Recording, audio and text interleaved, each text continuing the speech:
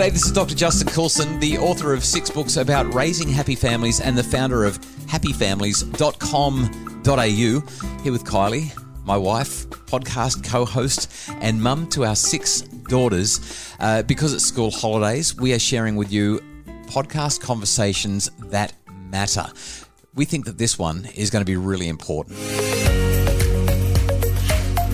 It's the Happy Families Podcast. It's the podcast for the time-poor parent who just wants answers now. The first one is intention. And I think it's just so important that we actually work out what our intention is. What are we actually hoping to get out of life? And now here's the stars of our show, my mum and dad. Hello, this is Dr. Justin Coulson, the author of 6 books about raising happy families. Here with Kylie, my wife and co-host, and the mum to our 6 daughters.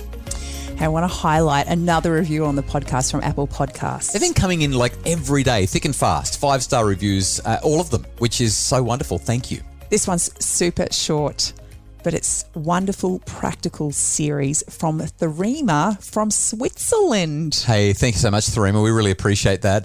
Those 5-star reviews help other people to find out about the podcast, and it can literally be 3 words. You can just say wonderful, practical series and write your name, where you're from. That's all we need. So 5 Love stars, it. Super. Thank you so much, Therema. So today I thought that we might tackle something that you and I actually struggle with a fair bit. Well, actually, I'm going to push this all onto you. This is something you struggle with a lot. I've really made some conscious efforts this year to be more intentional about how I spend my time, and in particular, actually saying no. I'm feeling a little bit attacked here. Yeah. I'm feeling a little bit threatened. Are you saying that I don't say no and that I'm not intentional? There is a little quote that you use a lot in our house, and it's bite off more than you can chew. Does it sound like anything you might say? All right. So there's a little bit of history here. I didn't know you were going to go there. So basically, years and years ago, I was goofing off and coming up with kind of like a mantra or a motto for my life. Like what's one line that describes what my life is? And I couldn't come up with one, but I came up with 2. And the first one was always bite off more than I can chew. And the second one is make it up as you go along. Because obviously once you bite off more than you can chew, you got to just shoot from the hip.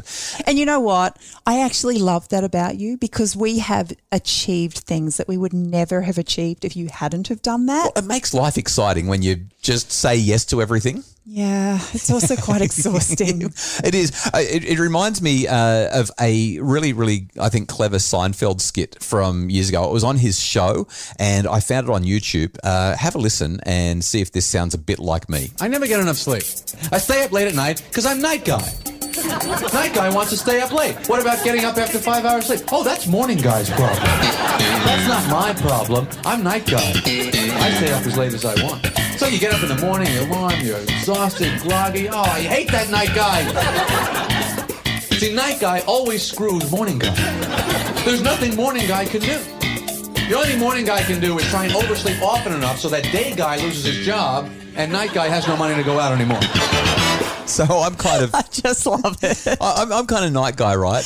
Oh, you so are night guy, but it's even weekend guy. You look at our calendar at the beginning of the week and you realise that we're completely and utterly free for the weekend, and I'm thinking this is awesome. So we've got no commitments. We can do stuff. Just get things done in the house, have some time with the kids, and all of a sudden you've made suggestions, several suggestions, not just one, but several suggestions about what we might do to fill up that time.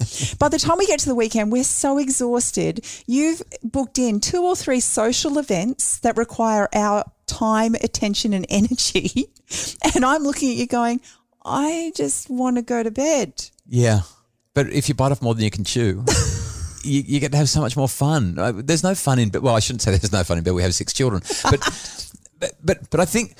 so I can't believe you just said that. But I think that there's this thing going on with... no, nor can I. So years and years ago, I think we were expecting child number 3 or maybe child number 4.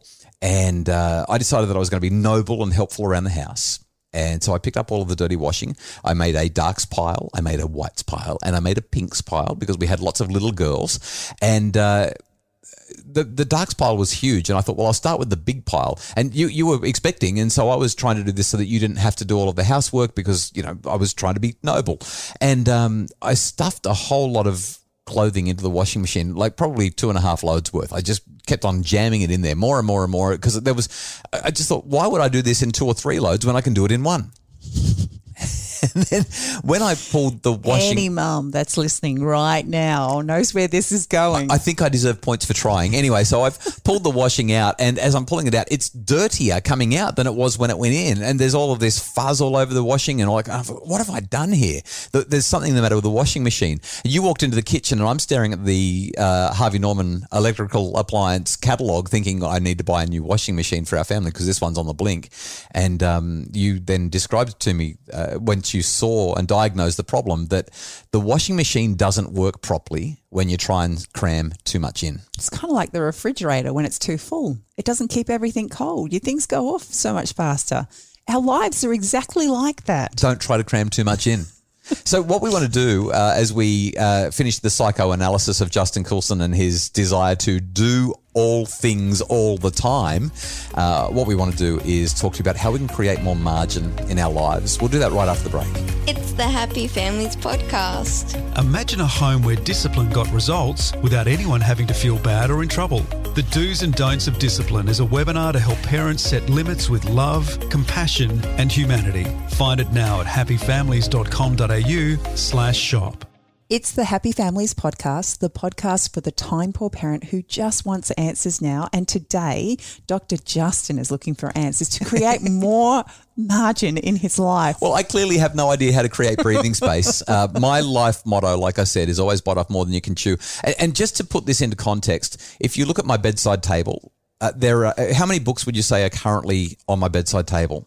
Oh, you have a bookshelf for a bedside table. Yeah, I actually need to buy you a bookshelf because the bedside table, the poor thing, is weighed down by piles and then those piles spill over onto the carpet because you can't possibly fit them all. I think at the moment you would have no less than 30 books at the same sitting time, at your bedside. At the same time, we're trying to binge watch a new Netflix series that we've really enjoyed.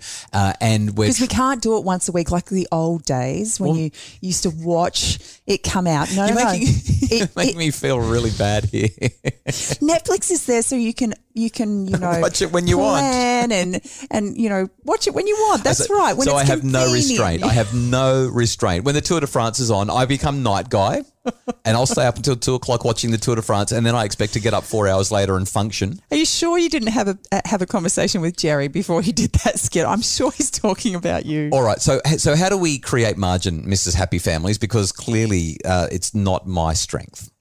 Look, I think there's 3 things that will really, really make a difference for you if you'll listen. I feel like I'm on the couch.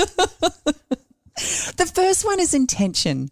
And I think it's just so important that we actually work out what our intention is. What are we actually hoping to get out of life? If it's everything. Literally, I want to get everything out of life. We can't be good at everything and we can't do everything. So what are the things that are most important? And that kind of, I guess, leads into the second part. Hang on. I just want to drill down on this for a second because as much as I've joked around, we have as a couple been breathtakingly intentional over the years as we've tried to refine that concept of what are the things that matter most. There's a quote from Stephen R. Covey in his book 7 Habits of Highly Effective People where he says the things that matter most must never be at the mercy of the things which matter least. I love that. And I love it because it's so easy for us to get caught up in the thick of thin things. We literally kind of get so caught up in all of these urgent disasters. Yeah, or just the need to watch challenges. Netflix. I'm sitting here nursing a Netflix hangover right now. That's the truth of it. We shouldn't have stayed up late last night watching that show, and now I've got a headache for it. But I was acting without intention. I wasn't keeping the main thing, and that's the main thing. Watching Netflix. No, keeping the main thing. That's the main thing, is to keep the main thing. So have intentional, actually know what the main thing is and then live according to it. I mean, this is actually a really great wake-up call, and I think that we do need to change the way we're doing some things and the fact that I'm trying to do it all. So intention, it's all about self-control, right? It's all about discipline. It's all about recognizing where you're headed and what you need to do to get there. And that really leads in nicely to point number 2, which is to plan our big rocks. You know, what are the things that are most important for us to achieve? and they need to go in first before we add in all the extra stuff, like, inviting friends over for dinner on Saturday night. Right. So, but get clear on your priorities. In other words, if getting enough sleep is a priority, and I can't emphasize this enough, sleep is not a luxury item. As a parent, you don't... We talked about this last Thursday. We don't get enough sleep. Yeah, that's right. But it's not a luxury item, and the good quality sleep that you need should not be at the mercy of a Netflix series. Watch Netflix on a day where you actually do have the capacity and the time to do it. I think I'm putting this episode on repeat. Right. Okay. So prioritize. Both of those words combined tell us that once we've got our intention set, we've actually got to live it. What are our big rocks? What do we put into the diary every single week? Or what do we maintain so that our family functions well? This could be instructive for anybody who's sort of feeling a bit out of control. Well, we have a family meeting every morning so that we can help set our intention for the day.